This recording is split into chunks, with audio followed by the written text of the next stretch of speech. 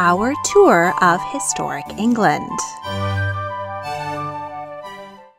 Hello, Lindsay Holiday here. This is my mom, Wendy, my travel buddy, and we have just spent 8 amazing days traveling through England. We started off in London, visited Kensington Palace, the Tower of London, Buckingham Palace's Queen's Gallery, and we went on a ghost walk. Then we camped out all night on the Mall to see the coronation of King Charles III and Queen Camilla. Then we drove on the left side of the road to the Ostrich Inn, England's 3rd oldest and very haunted inn. We visited Hampton Court and Windsor, then drove to Hever Castle and Leeds Castle, where we're staying for the last 2 nights of our trip. It's been a whirlwind tour and so exciting to be in the actual places that I talk about so often and soak up the history. And I'm so excited to take you on our trip with us. We landed at 6:30 a.m. on Wednesday, May 3rd and took the Gatwick Express to Victoria Station. We stopped by the hotel to freshen up and drop off our bags, grabbed some breakfast at the tea shop, and headed straight to nearby Kensington Palace. This royal residence was purchased by William and Mary in 1689, the year they took the throne in the Glorious Revolution. The pollution in London set off William's asthma, so they bought a 2-story suburban mansion surrounded by acres of parkland and commissioned architect Sir Christopher Wren to transform it into a royal palace. For 70 years, their successors invested in lavish renovations and gardens, until George III bought Buckingham House and moved his family there. At that point, Kensington was split up into Grace and Favour, aka basically free apartments for members of the extended royal family. The current exhibition, Crown to Couture, featured some historic costumes and a ton of iconic modern designs, like Katy Perry's chandelier dress, Beyoncé's gold Grammys dress, Billy Porter's sun god outfit, and a lot more. If you're a fan of modern fashion, I'm sure you'd be blown away. But we were there for the history and were a bit disappointed that the royal apartments were in the dark background, covered up by loud modern music and staging. There were quieter exhibits of historic royal family jewels and about Queen Victoria's childhood, which we enjoyed very much. Victoria was born and raised at Kensington. I'll be doing a video all about her childhood under the harsh Kensington system and her often forgotten half-brother and sister in the future. Prince Charles and Princess Diana moved into a Kensington apartment shortly after their wedding and raised William and Harry here. Diana remained in the home after the divorce. That apartment and those recently occupied by Prince William and Princess Catherine, Prince Harry and Meghan, and Princess Eugenie are not on the tour, but behind this stone barbed wire wall, there is a new memorial statue of Princess Diana in the gardens. We gathered the shreds of our energy to walk to the Laughing Halibut fish and chip shop. We got the cod and halibut and both preferred the halibut. Malt vinegar is not for us. Day 2. After a lovely hotel breakfast, we took the tube to the Tower of London. When we arrived at 9 a.m., the UK's most popular tourist attraction was quiet, except for the ravens. And we had a chance to do some filming for a future video about who is buried in the chapel. So which one of these is actually the tower? So the tower, the one that was built in the 1070s by William the Conqueror, is this. This is the White Tower, and they call it that because they used to whitewash it. After he invaded to impose his might on the people of London, who were rather rebellious and not happy about having a French king, the onion domes on the top were installed by Henry VIII. But then all these other structures were built at various different times, and they're all kind of mismatched. Late medieval, early modern, Tudor, and that is Tower Bridge. Not London Bridge, Tower Bridge. And that was built in the Victorian era, but it was built faux Gothic to kind of look like the Tower of London, to kind of match with it. Good morning, sir. How are you today? Yeah, they can fly away. They like to stay here because they get meat every day. And do you know the story? Get meat every day? Yeah, there's a raven keeper. Oh my God. Charles II, when he restored the monarchy, he had planned to get rid of all the ravens. They were a nuisance. There were thousands of them, but he was told the old legend that if the ravens ever left the tower, the monarchy would fall. I had no idea they made that sound. It's a little spooky. It is. We're on Tower Green. This is where the high status, especially the women prisoners, were executed. So Anne Boleyn, Catherine Howard, Margaret Pole, Jane Boleyn, Jane Grey were executed here on this spot in Tower Green. Most of the prisoners were executed outside of the tower on Tower Hill, but they had to be subjected to the jeers and the taunts of a massive crowd. So here was the quiet, private place where those more honored prisoners were executed. And you can see here there is a beautiful, very modern memorial to them with all of their names listed around.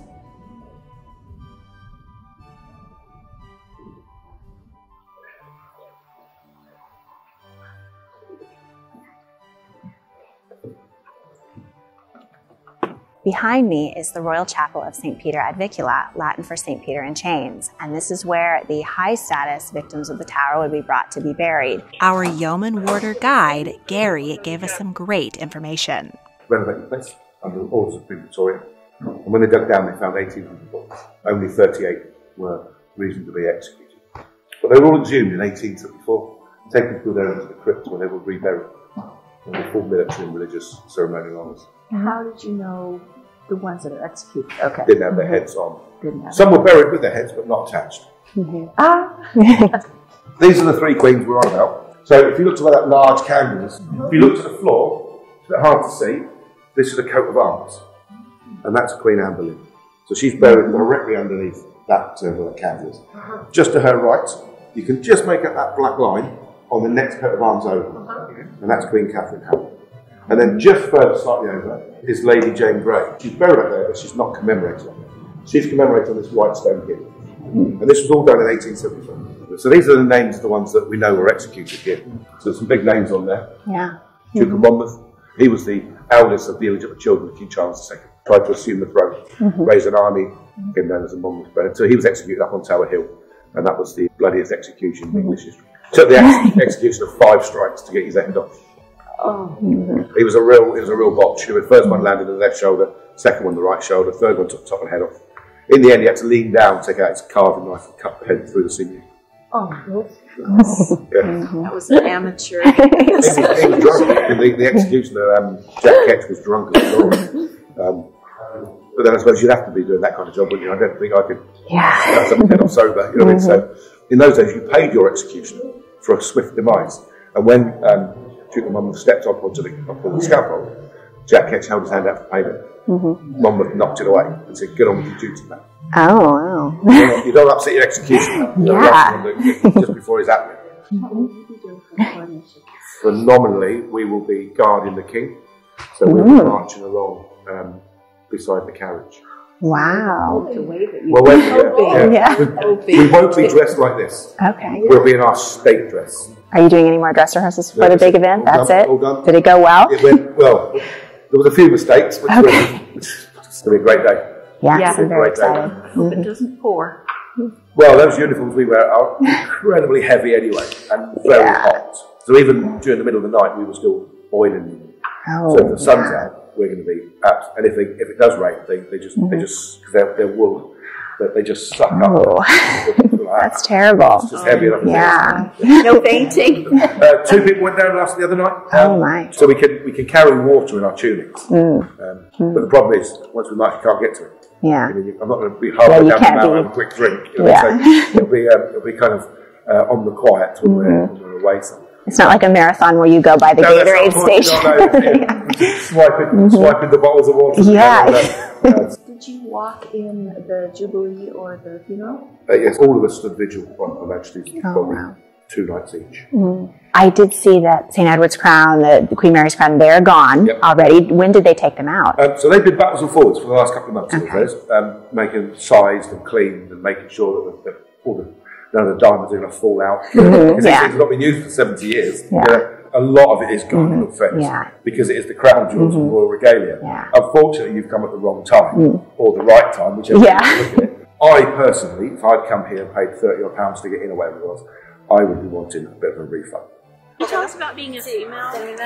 Which is the same as being a man, really. When were women allowed to? So it was never a no. It was just a criteria that limited those that could apply. Moira Cameron, she arrived 2007. She was the first. Very cool. Yeah, and there's 4 more since then. What traditionally stopped it was you've got to do a minimum of 22 years in the military, and a while ago, females could only serve up to so when I 18 first years. joined the military in 1989, if I got pregnant, I would have had to leave. So obviously that's changed. Even when you got married, you would have to leave. So that's all changed now, and it's allowing obviously more ladies to be able to apply. What branch did you serve in? I was in the Royal Air Force. Nice to meet you. Nice to meet you. We toured the royal apartments, staged as they would have appeared during a royal stay before a coronation. This reproduction throne is how St. Edward's chair, the one monarchs sit in during their crowning, would have looked before it was defaced by generations of tourists. And here is the chapel where Henry VI was supposedly stabbed to death. On the battlements, we ran into King Charles II and his mistress, Barbara Palmer, and I got to nerd out on my royal genealogy knowledge. Now, currently I'm not married, but obviously if I were looking to have relations with a foreign power, Portugal, of course, is a very fine idea. I understand. Yes. Hopefully we will have children, we won't have to worry of an illegitimate family being taken, but it wouldn't be the first time an illegitimate has. You know that perhaps one of ours will. A descendant of. Yes, isn't William? William. Yes, One day. your descendant, yes. Yes, which will be the first related to me. How do you feel about a future great-great-great-great-grandson becoming king? I'd prefer if it was more current, Yeah. but better than not. Yes. Restored the monarchy. You made the new crown jewels. Yes, of Yes, course. very nice, which we still have today, Yes, which you're going to indeed. go They're on. not here at the moment. No, I know. I'm having my coronation very soon. So. Yes, thank you very much. Thank Not you at both all. of you. Thank you. Pleasure talking to you. Nice to know something about. After leaving the tower, we made the short walk up Tower Hill, where 120 prisoners were publicly executed amid jeering crowds. A memorial lists their names. Then back on the tube to Buckingham Palace. Buckingham Palace here. This used to all be marshland, and James I kept a mulberry farm here where he bred silkworms, which he used for his many beautiful clothes and court dresses for the ladies. The Duke of Buckingham built a house here, and then George III bought it from him and gave it to his wife Charlotte. She decorated the rooms with a lot of furnishings she got very cheap from people who had been executed during the French Revolution. And she had 14 of her 15 children here in this house. Her son, George IV, renovated it. He loved beautiful things. He loved beautiful houses and architecture, so he turned it from a rather modest mansion into this huge palace that we see now. But it wasn't completed until after his death. So his brother, William IV, hated it. He tried to offer it to Parliament when the original House of Parliament burned down. They didn't want it. They wanted to build a new House of Parliament, which is what we have now. And Queen Victoria moved in when she became queen in 1837, and she enjoyed this palace in her youth, had many balls here, and had a wonderful time. And she made it the official royal residence in London, which it remains today. Her son, Edward VII, and his bride, Princess Alexandra of Denmark, were the first bride and groom to wave from the balcony after their wedding. During World War II, the palace was bombed 9 times, and George VI and Queen Elizabeth, Beau's Lion, were nearly killed. They moved their daughters out to Windsor, where they'd be a lot safer, but they remained in London throughout the war, and their steadfastness made them very popular with the people. At the end of the war, the whole family came out to the balcony to wave to the relieved crowds on VE Day. Queen Elizabeth considered this the office. She came here most of the weekday, and then on the weekend, usually starting on Thursday, because you can do that when you're the queen, she would drive out to Windsor, which she considered her home and her weekend retreat. You can see that the royal standard is flying today, which means that the king is at home. On Coronation Day, he's going to come out these gates in his carriage, go down the Mall this way to Westminster Abbey, and then have his coronation and come back up the Mall, drive back in, and then the family will wave from the balcony right there. The palace staterooms are only open a few months each year, and this was not it. But we did tour the Queen's Gallery, which had a fabulous exhibit on fashion during the Georgian era, 1714 to 1837. Just a handful of rooms were packed with so many famous royal portraits, including several of King George III and Queen Charlotte. The costume highlight for me was the wedding dress of Princess Charlotte of Wales, who would have been queen had she not died in childbirth at just 21.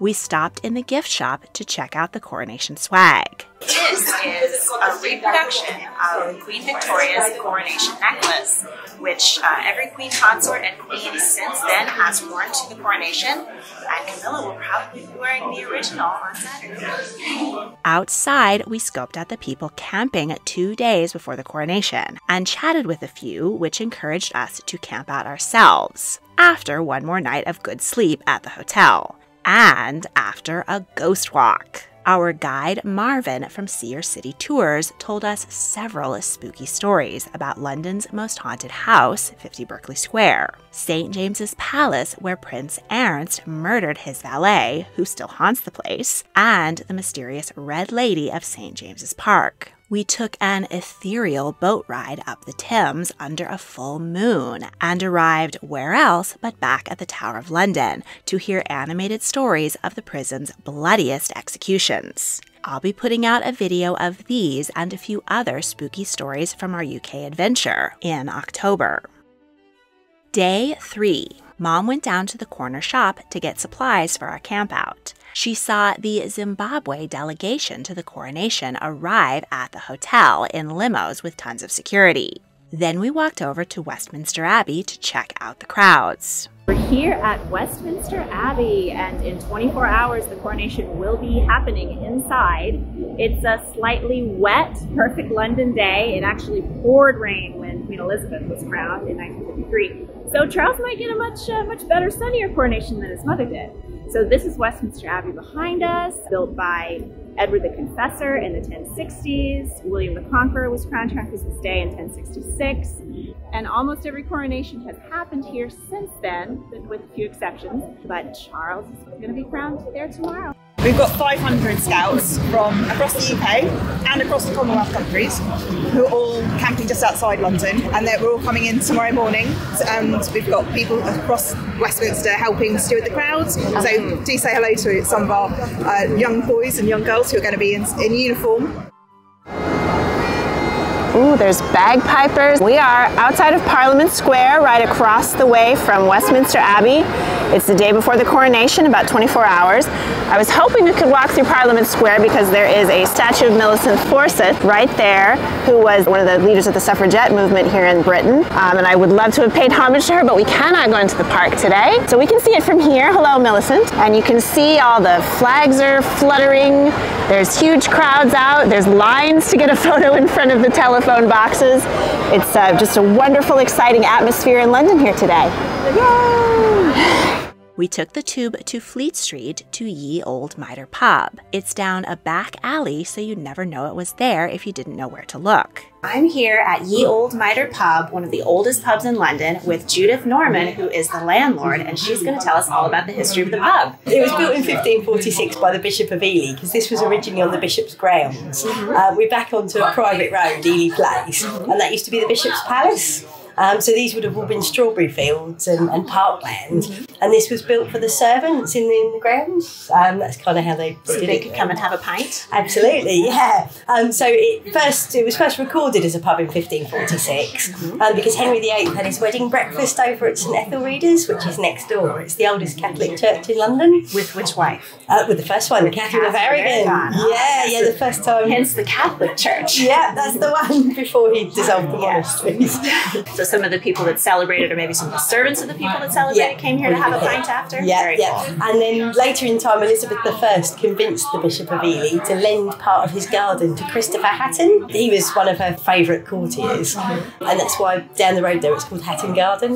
There's actually a cherry tree in the front bar that Elizabeth I is supposed to have maypoled around. When it died and fossilised, they planed it down, and now it holds up that side of the pub. Oh, so in high weather, you can kind of feel a little bit of movement. The ghosts of Elizabeth dancing the May dance again. Yeah, we were protected from the Great Fire of London because of the River Fleet, because the River Fleet cut off just luckily and saved us, so we never got burnt down or anything. Yeah. So we actually used to have a marriage licence here. It was customary in those days, if your wife died, you married your mistress, or there was a lot of people in those days whose children were born out of wedlock. So they used to come here and get married, and the pub would actually backdate the children's birthdays to the date they got married, and then they could say that they got married in Ely Place, and everyone just assumed it was the church when actually it was here. Yeah. So you'd say, there's your brand new baby. He looks like he's about 8 years old. What's going on there? We had a lot of filming here. Guy Ritchie's Snatch, that was filmed in the front bar. Can you tell me a little bit about the British pub culture? The original pub culture sprang about because people used to work really, really long hours. And their homes were not particularly comfortable. So they got in after a long day at work. By the time they'd lit a fire and it was hot enough to have actually warmed the room, and then they tried to cook themselves some dinner, you know, it was basically time to go to bed before they had to get back up again. It was much easier and more cost effective to leave work and come to the pub. You know, the fire was burning, it was warm, there was entertainment, you could socialise, there was usually food available, and then go back and just basically use your home for sleeping. But oddly, moving forward, with all this cost of living crisis and the way things are going, I think might have a return to that. You know, so you think the cost of living crisis is actually boosting pubs? Possibly. I think people are thinking now it's actually cheaper to come out and have 2 pints rather than sitting indoors with all the electric on and the heating and the, you know, if you cook a chicken, you know, all that gas. Yeah. You know, and you could just buy a couple of toasties and a pork pie. We also filmed segments for a video on the history of alcohol. Then we had a meetup for friends of the channel. We moved upstairs and had a wonderful chat about history, culture, and London. It was amazing to meet people from all over the world who enjoy my videos and podcast. Hi, I'm Sarah from North Carolina, and I'm here mostly for the coronation, but also because I love London and everything British. I'm Andy. I'm from Norway. So my name is Chrissy, and I'm from South Korea. Very cool. Thank you so much, Christy. So I'm Ingrid, studied photography in London and University of the Arts, but I originally from Northern Ireland. I'm Paloma. I was born in Madrid in Spain, but I live here in London and I've been living here for 11 years. Hi, I'm Valerie from the San Francisco Bay Area, here for the coronation. My name is Esteban Feliz, and I saw the king visiting Buckingham Palace on the Mall. He was doing a royal walkabout like he usually do, greeting, smiling, waving, all of that, and I was right there at the front. I saw everything. You're very, very lucky. Hi, I'm Natalie. I'm from Chicago, Illinois, USA. I'm here for the coronation, visiting London. I'm Amy. I'm from Texas, and we're all just really excited for the coronation. My name is Teresa. I'm a filmmaker, but I used to work for BBC Africa. And when the Queen died at BBC, it was just wild. Like, cheers! Our new friend Catherine had already been camping out for several days. We left the pub and took a cab back with her, stopped by the hotel, and Catherine had a shower while we packed up our camp chairs, layers for cold and wet weather, food, and camera batteries for the big night ahead. We had a moment of panic when several of the routes to the Mall were blocked, but eventually we found our way back to Catherine's tent and set up a few rows behind her. The atmosphere was electric. Thousands of people from all over the world camping out, celebrating, singing God Save the King, getting interviewed by reporters, and generally being very friendly and exuberant. We chatted with those around us and met several brave women traveling on their own. With all the excitement in the air, sleeping wasn't in the cards. We each dozed off for maybe an hour and took turns walking around to go to the portaloos or get hot toasties and cups of tea. Day 4. It's Coronation Day. The atmosphere changed shortly after the sun came up, and people who had slept in a bed all night started arriving and pushing their way in front of the campers. There was a lot of passive-aggressive pushing and people trying to hold the spots they'd worked so hard for. Mom went to use the portaloo one more time and get coffee. After over an hour, I was able to get a hold of her, only to find out that the police had closed a barrier without warning and she was not allowed to re-enter our section of the Mall. After spending all night out, she was stuck behind 20 rows of people and couldn't see anything. We were both very upset, but we soldiered on. After 14 hours outdoors, the King's procession finally began at 10 a.m. At that moment, it started raining and didn't stop. Charles and Camilla passed in the Diamond Jubilee State Coach, built in 2014 for Queen Elizabeth II.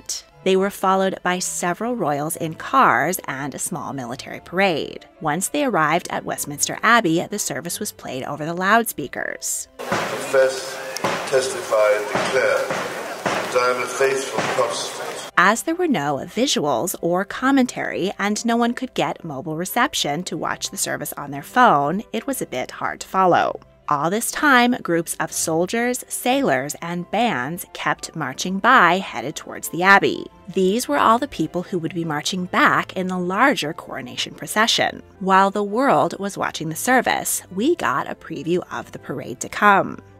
God save the King! God save the King! May the King live forever! After the 2-hour service, the coronation procession began. The King and Queen returned in the spectacular gold state coach, built in 1760 for George III and Queen Charlotte, and used in every coronation procession since. The Prince and Princess of Wales and other royals followed in carriages and cars. Then came military battalions from all over Britain and the Commonwealth. It was all a spectacular sight to see in person, and so much horse poop.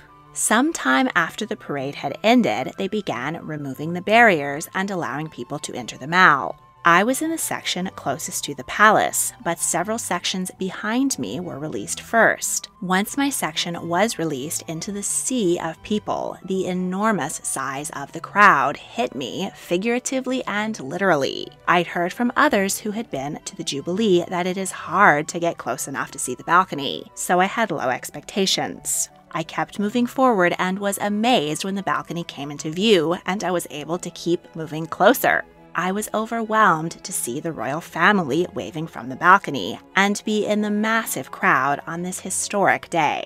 I only wish my mom could have been by my side. When it was all over, I headed back to find her, but barriers and streets were closed everywhere. It took us 2 hours to find each other and get back to our hotel, which normally would have been a 10-minute walk. We were utterly exhausted after being awake for 36 hours. We ordered room service and had an early, very deep night's sleep. Day 5. We slept in, packed up, and cabbed to the airport. I drove our rental car on the left side, which was not as hard as I thought it might be, to Hampton Court Palace. Henry VIII's Lord Chancellor, Cardinal Thomas Wolsey, originally built this magnificent building for himself, inspired by the Renaissance palaces of cardinals in Rome. But the king wondered why his servant's palace was nicer than any of his. When Wolsey infuriated Henry by failing to secure his divorce from Catherine of Aragon, he handed over Hampton Court as a peace offering, but it didn't work. On his way to the Tower to be tried for treason, Wolsey dropped dead. Henry moved in with his second wife, Anne Boleyn. Third wife, Jane Seymour, gave birth to his long-awaited son at Hampton Court, then died of childbed fever. Fifth wife, Catherine Howard, was arrested for adultery here. She escaped her guards and ran down the hallway to try to get to her husband and beg for his mercy, but he ignored her. This is still called the Haunted Gallery, as Catherine's ghost is said to linger. Hampton Court eventually fell out of fashion until William and Mary came to the throne. They wanted a massive palace to rival their archenemy, Louis XIV of France. But they couldn't afford to have a new one built from scratch. So they tore down Henry VIII's favorite palace, Hampton Court, to create this Baroque masterpiece to rival Versailles. But when Mary died, William lost interest in the project, and only the back was ever completed. The upside was that the front Tudor part of the palace was saved from demolition. To this day, Hampton Court remains a Frankenstein building. Tudor palace in the front and Baroque palace in the back. We explored William and Mary's state apartments, particularly the collection of 10 portraits known as the Windsor Beauties, which will be the subject of a future video.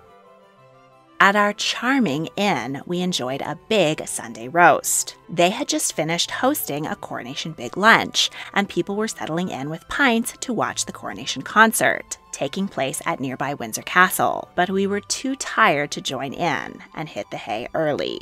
I'm here at the Ostrich Inn in Slough, which is brimming with history and a few ghosts. The foundation for the inn was laid in 1106 when Henry I was on the throne by Milo Crispin, the landlord, who called it the Hospice, although that was corrupted over the centuries to the Ostrich Inn. For over 900 years, it's been a classic British inn with a lively pub downstairs and rooms upstairs for weary travelers.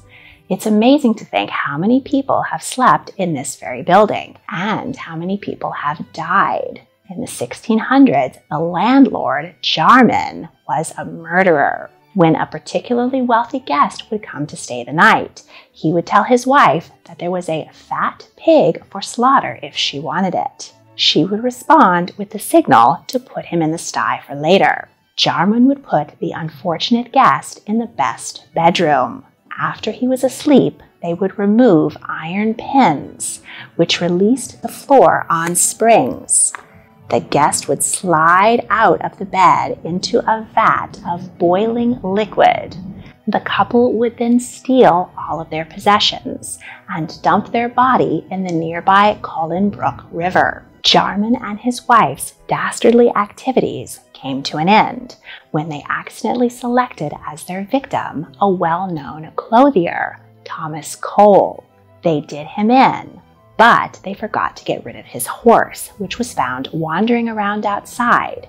This led to a search for Cole, and his body was found in the river. According to legend, the river Cullen Brook got its name because Cole was found in the brook. Jarman and his wife were arrested and hanged for murder and robbery. Other famous guests of the inn include King John I when he was on his way to Runnymede to sign the Magna Carta, and famous highwayman Dick Turpin stayed here while he was escaping the law. We're staying here for the night, and we'll keep a lookout for the ghosts of Jarman's victims, and we'll probably make sure that the bed is secure.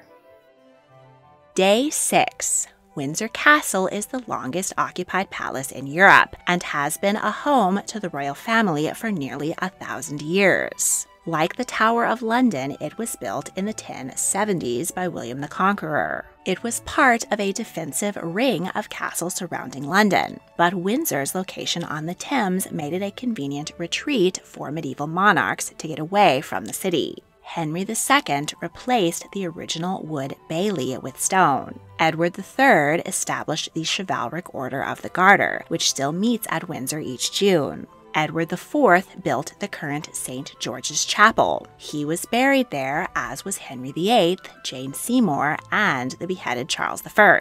Queen Anne began the annual tradition of processing to the nearby Royal Ascot racetrack, which continues today.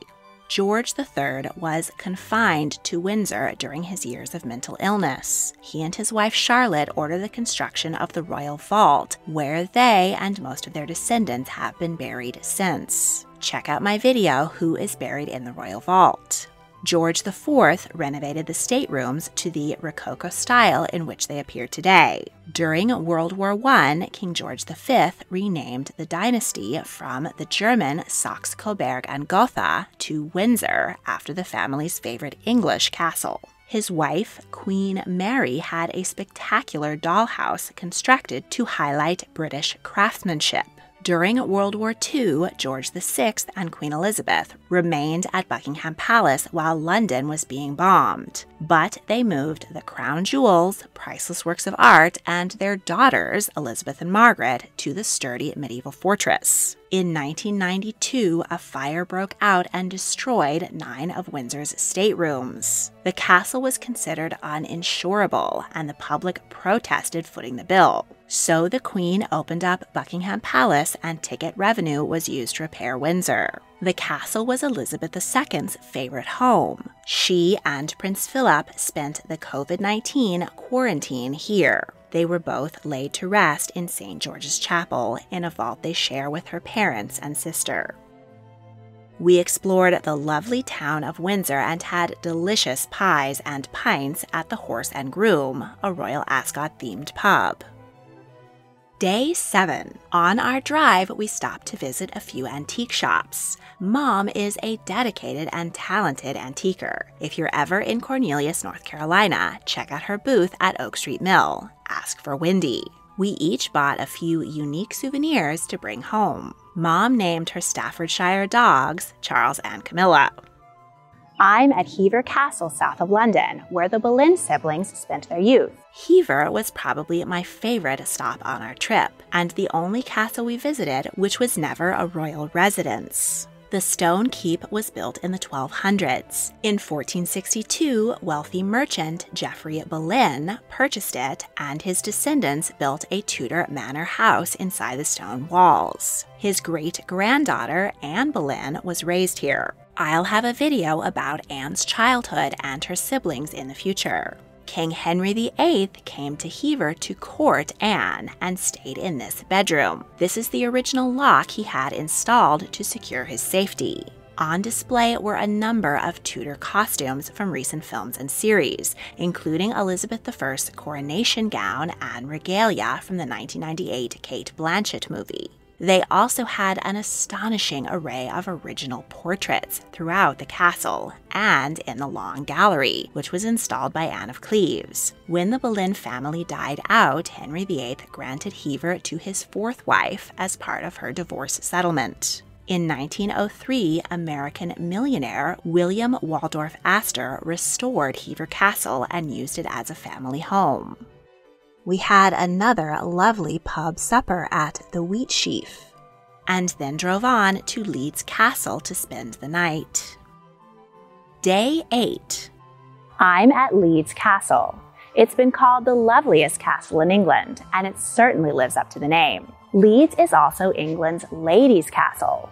Over the centuries, it has often been strong women who have owned, enjoyed, protected, and renovated this place. It's been a holiday retreat to generations of medieval queens, the site of a deadly skirmish between two great ladies, the literal place of conception of the Tudor dynasty, a prison for two accused royal witches, and a playground for English aristocracy and Hollywood stars. I will be doing a dedicated video all about Leeds Castle and all the women who have been part of its history.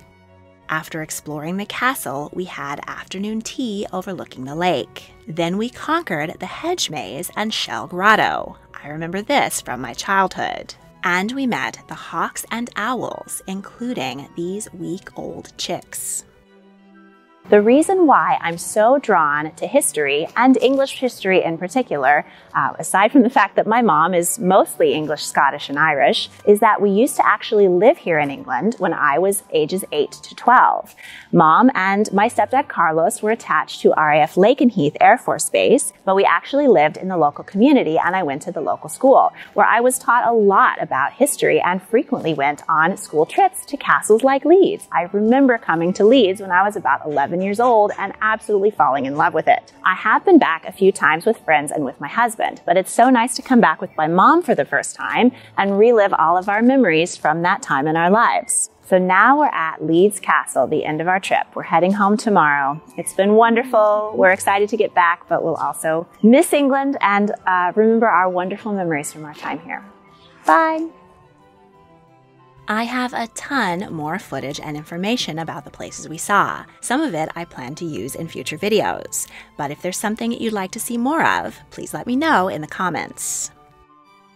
Want even more tea on history? Check out the History Tea Time podcast. You can now follow History Tea Time on Facebook, Instagram, and TikTok. If you enjoyed this video, please like, subscribe, comment your thoughts, and check out my other royal history videos. If you really want to help, please consider supporting me on Patreon. A link is in the description. Thank you for watching.